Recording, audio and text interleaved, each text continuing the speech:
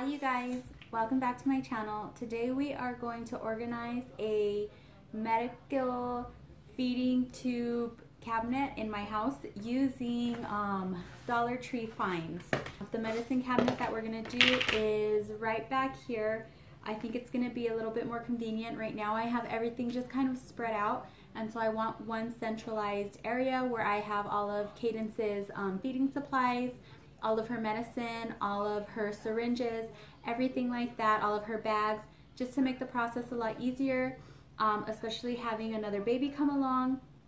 If my mom is going to be coming in and helping me out, it's easier if everything is all centralized. That way I don't have to get it ready for her. She can just go to that one cabinet and find everything there.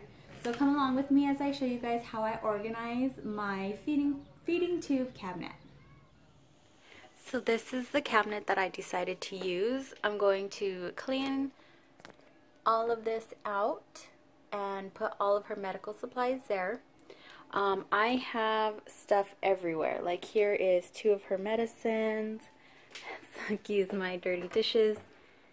In here I have more of her medicines.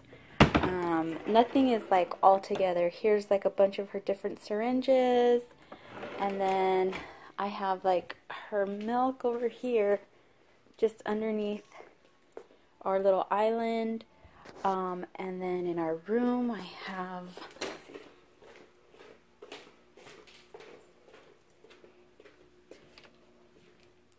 so in her room, or in our room, I have her breathing machine, a couple bags.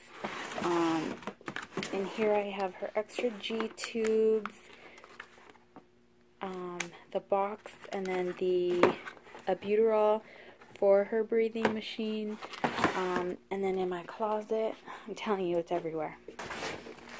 I have all of her feeding bags, and then I think I have another box somewhere with her syringes.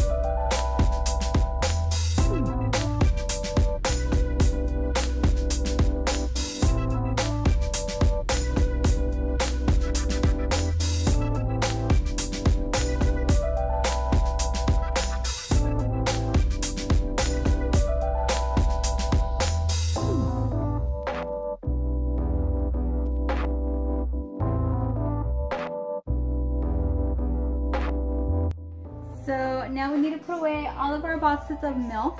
So this is what we're gonna do.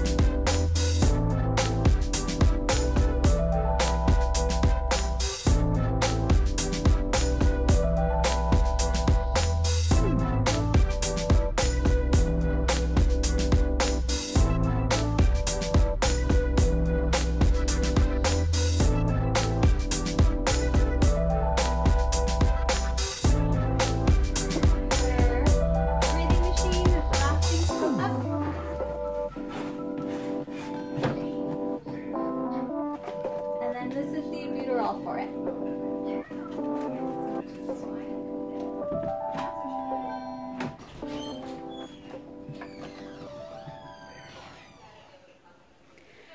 So now we have a beautifully organized, functional medical cabinet with all of our supplies where they should be, easy to find. Thank you guys for watching. I hope you enjoyed my Organize With Me video, and I hope to see you on the next one. Bye!